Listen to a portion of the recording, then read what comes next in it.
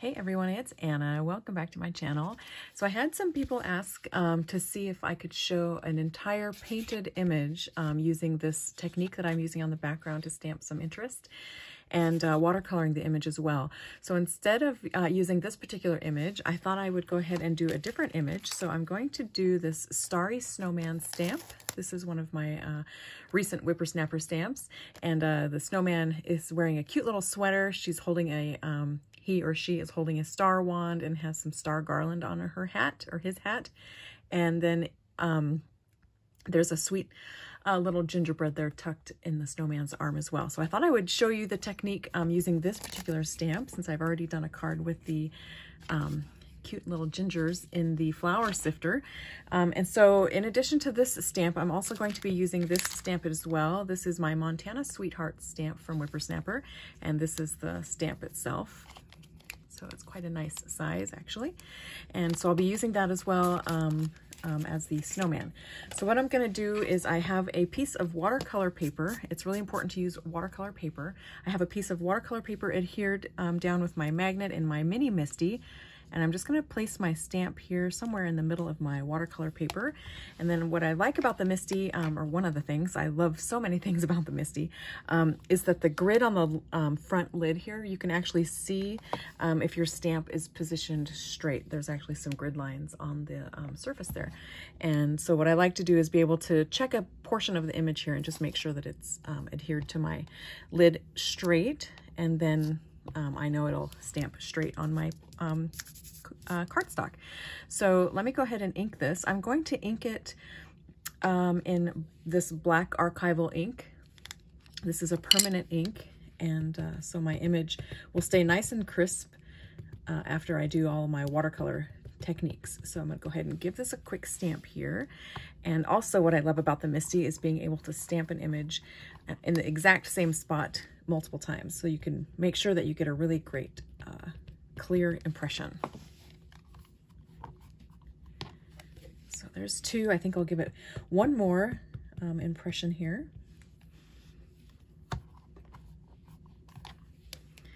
There you go. I also really like the mini. It's my favorite. The mini Misty is my favorite size of Misties, because it's just so convenient to use here on my desk that always seems to get like 12 inches of working space. So I'm going to set that off to the side and let my ink dry here a little bit. So next what I'm going to do is I'm going to add a little bit of distress to my watercolor paper by using a vintage photo distress ink pad.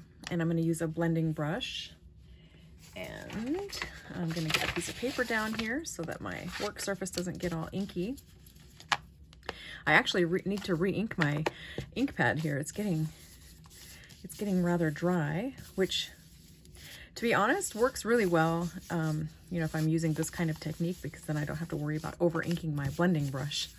So I'm going to give the outside edges a little more ink than I would the center. I'm going to go ahead and do like a vintage style or antique style, prim style to this card. So I'm going to add a little bit more to the outside edges than I am to the center.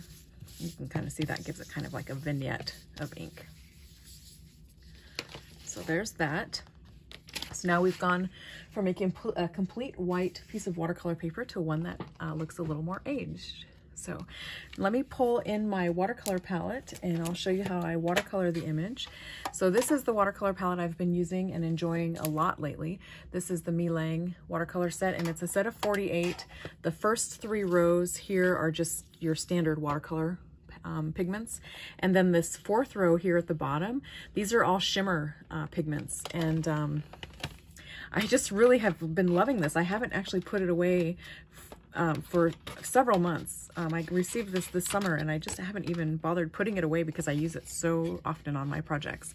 This is the shimmer paint row. So you can see how beautiful those shimmers are. So really, really beautiful. And then also under here, I have the swatch card for all the standard pigments as well. You can see there. So, and then these are the shimmer paints on white. So it's a really beautiful set and so easy to use. And I just find that just leaving it here on my desk is just so convenient. And so that's what I've been doing. I did also cut away. There was like a pencil tray as part of this white tray here. There was a little spot where you could put a pencil or a paintbrush. I just cut that off so that I could get access to the underneath here area a little bit easier. Anyways, moving on. All right, so I'm going to be using this number 4 Princeton round paintbrush to watercolor my image. I have some water here off to the side, and so I'll just be dabbing in that. And then I have just a little cloth here to dab my paintbrush on and remove excess water. So that's off to the side there. You may not be able to see it. So I'll go ahead and zoom in a little bit so you can see the image a little better. You won't be able to see the paint palette at all, but that's okay. Okay, I think that will probably work. All right, so I'm gonna start by watercoloring my image. Snowmen are super easy to color because you actually don't have to give them much color at all. They are happy being mostly white. Whoops, had a big old drop of water come off there. So I'm just gonna add a little bit of purple and a little bit of blue to give my snowman just some depth to his, to the shadows where they would fall. And also what you can do, because you've added that little bit of ink, you can go over the rest of the area with just a damp paintbrush, and that will activate that ink a little bit and then not make there be such hard edges where you transition from no color to color, just so that ink gets activated. And I'll add a little bit of blue. You want your snowman to look white even though he's not actually left white. And then same thing with the belly. I'm just going to go down here just with very little pigment on my brush. I'm going to activate this ink. The nice thing about the distress inks is that they are reactive to water, so they're beautiful to watercolor with, and they leave you with really nice results. And they work really well with other water-based mediums like watercolor paints. So now that I've activated that ink, I'm going to go ahead and add a little bit of that same blue that I used up on the snowman's face to add just a little bit of depth and dimension to the snowman's belly.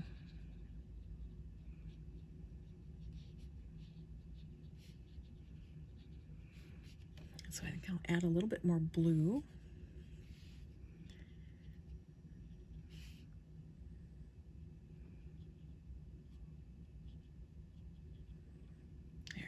I think that's pretty cute. So now I'll move on to different areas of the snowman. You want to be careful not to paint up next to an area that you've just done. That way they don't bleed together. So you want to let your different areas of your image dry. So I'm going to go ahead and paint the snowman's hat. So I'm going to use some bluish, dark bluish brown to do that.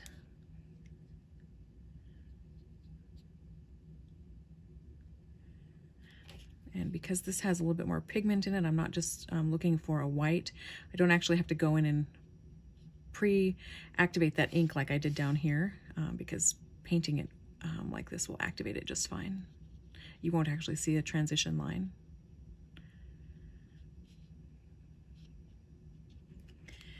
Okay, and now I can move on to the brim of his hat here.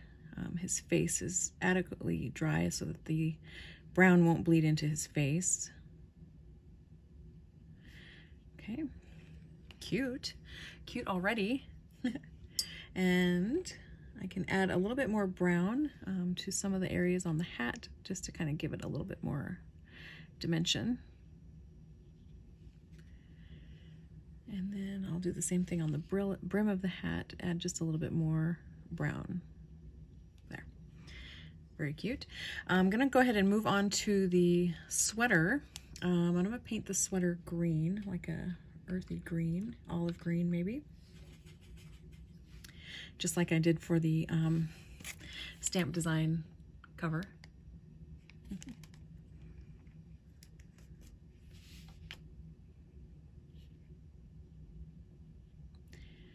I think watercoloring is so fun and relaxing. And if you don't get too worked up in the details, it can be a very fun and quick way to color a stamped image. Of course, if you get wrapped up in the layers and, you know, adding layer after layer after layer over your watercolor image, it can take a lot longer and enjoy the process even more. But I don't mind just doing really quick little watercolor washes here, and I think they turn out really cute. So get some down here on the bottom of his sweater.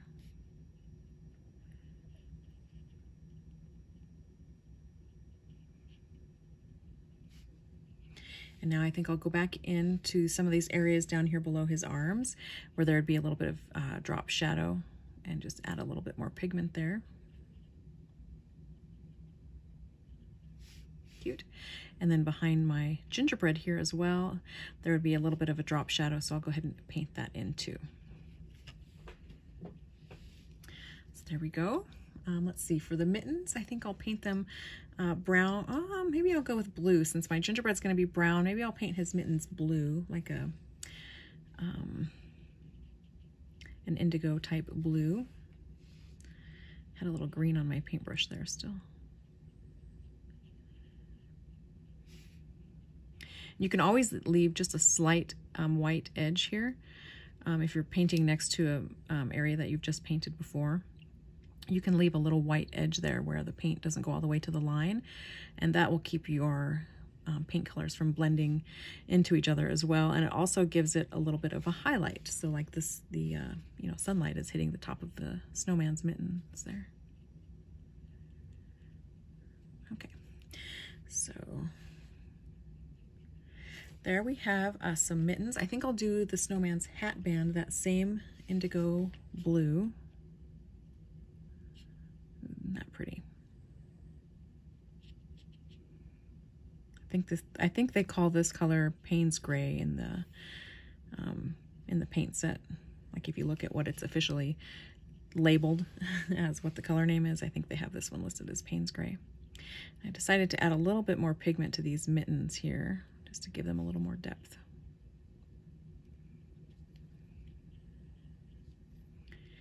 Okay, so now I can move on to maybe my stars. Actually, I think I'll move on to the gingerbread. The stars, if I moved on to here, this one might be, you know, tempted to bleed in with my hat band, so I'll let that area dry a little bit more. So I'll paint my gingerbread first. I'm going to choose a nice gingery color brown from my paint set here, and dab off the extra water. See, this paintbrush, you have to be careful because you can get drops of water up here on the ferrule, and they can run down and flood your painting, especially when you're doing such a small painting like this one. One drop of water can be really disastrous to your results. Cause you to have to do a little bit of cleanup. So there's my little ginger. So I'll let him dry just a little bit, and then I'll come back in and dab in a little bit more color there.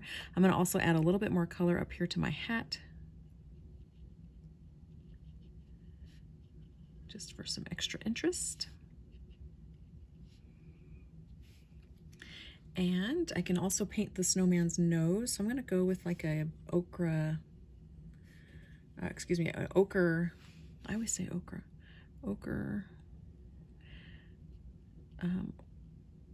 burnt orange type color for his nose. And then I think I'll lighten up that color and use it for my stars. So almost straight yellow ochre.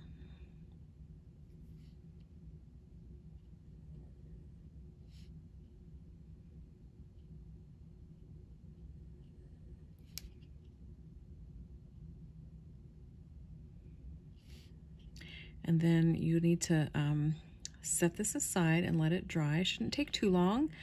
You can go in and add a little bit more paint to some areas that you'd like, but set it aside and allow it to dry. I'm going to actually paint a little bit in my snowman's star wand here using brown. Oops. Almost got caught up by a water droplet again. And then I'm going to add a little bit more brown to my ginger as well. There we go.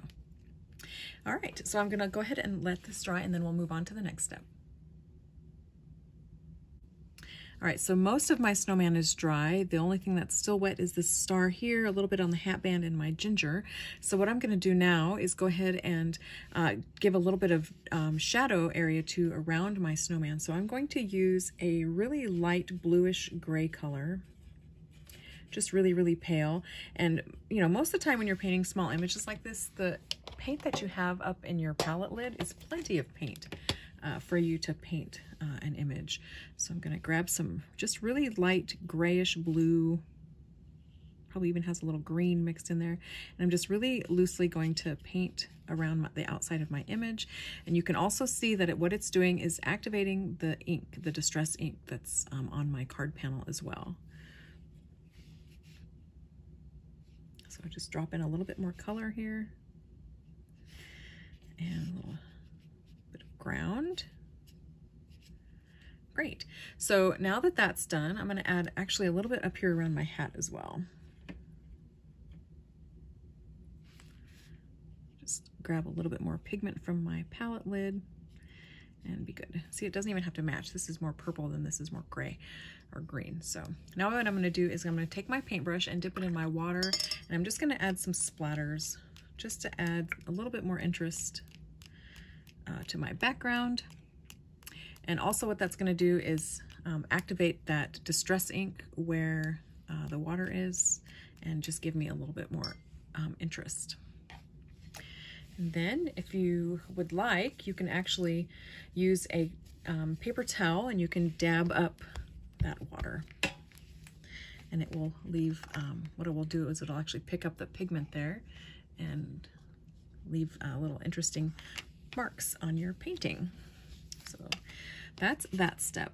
So next what I'm going to do is show you how I actually ink and stamp with my text script here, text stamp.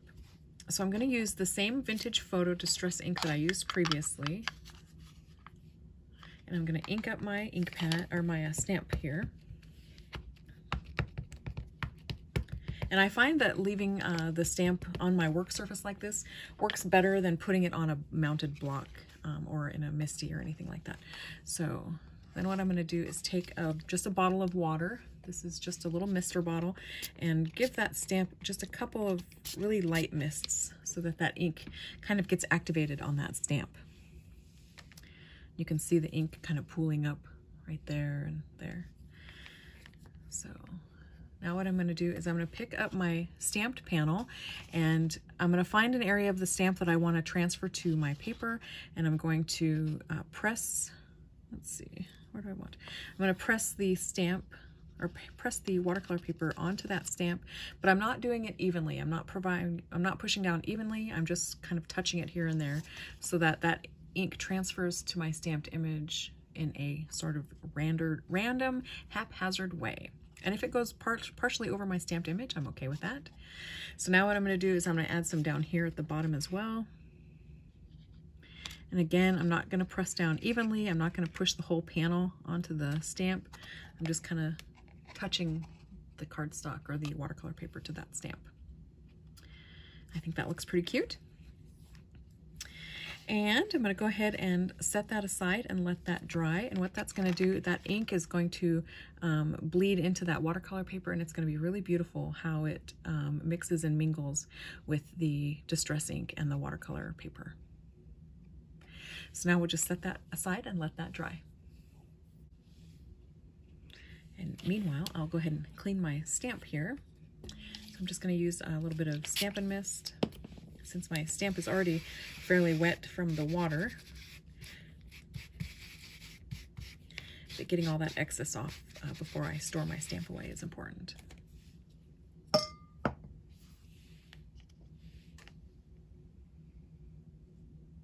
All right, and it looks like that's at least dry enough.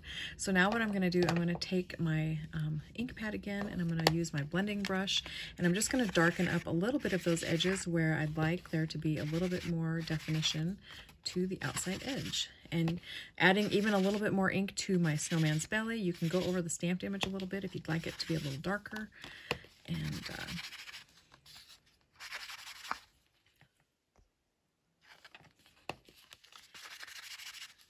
I think it turns out super cute every single time. So, and that's how I've been doing these fun stamped images that are watercolored and have a little bit of the distressed stamping in the background. The last thing you can do, and I like to do this typically once I have my entire card assembled, the last thing that you can do is you can add some shimmer splatters to the design. And again, I've just been using these 3 shimmer paints that are in my watercolor set here. You can also use other shimmer paints or glimmer mists if you have them handy, or even some inks that have shimmer in them as well. So I'm just going to use this because it's here on my desk and completely handy.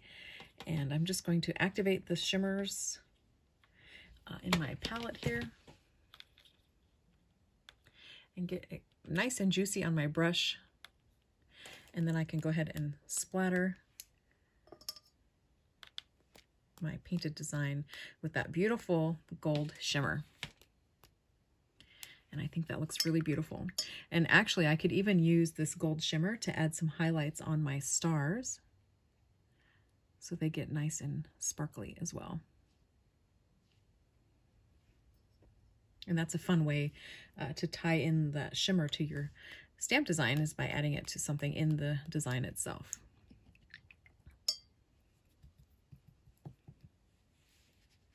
So there you go. That's my completed little stamped panel that has the addition of the text stamping in the background for a little bit of added interest using distress inks and watercolors. So I hope this has been really helpful, and I hope you try this technique. It's one of my absolute favorites and super, super fun and easy. So thanks so much for watching, and I'll talk to you guys later. Bye. Hello, I'm back real quick to share. I thought you might like to see how I finished my card. I used a couple pieces of papers actually from this Paper Studio pad called Old World Winter, and Sue Crozier gave this to me last year. So thank you so much, Sue. It's a beautiful paper pad, and I very much enjoy it. And so what I did is I actually mounted my stamped panel here on a piece of black cardstock just for a little base, and then I used a piece of that paper there from that pad, and also another piece here. This is the music paper from that pad. And then I just mounted it on a green card base there. So that's my finished card. Thank you again so much for watching, and I hope you found this enjoyable. Talk to you later. Bye.